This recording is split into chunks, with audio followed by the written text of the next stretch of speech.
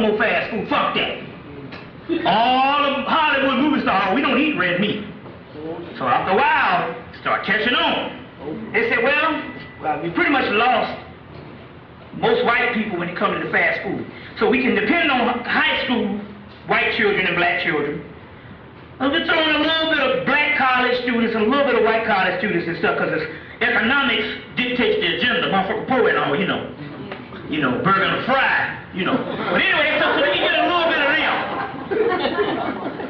We can get a little bit of them. But we're not going to be able to get the overall crew of white people that's into the health food industry. So they said, what we're going to do is, they said, well, there are a couple of people that are the same as teenagers. They're permanent teenagers. They're called black people and also black upper mobile. Because some asshole niggas out book out about the elite shit. Yeah. Now we all know in this country there ain't but two kind of blacks. Low class and upper low class. Fuck the dumb shit. And see, he can't run the bullshit. He said, well, I'm 3 generations educated. I'm 3 generations educated.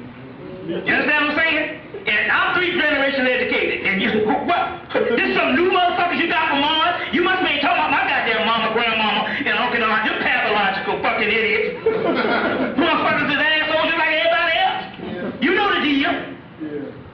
Because there ain't no, that's kind of rough. No, there ain't no functioning, there's no functioning families in the United States. All of us got fucked up people in our shit. Know what I'm talking about here? So don't come in no 3 generations. My great uncles founded some black colleges. Them motherfuckers still crazy. They niggas ain't it? You see, but we got money to cover up our pathology. Miss Shaw, Miss Hemmitt. We know the deal on that shit. Low class and upper low class. That's our status.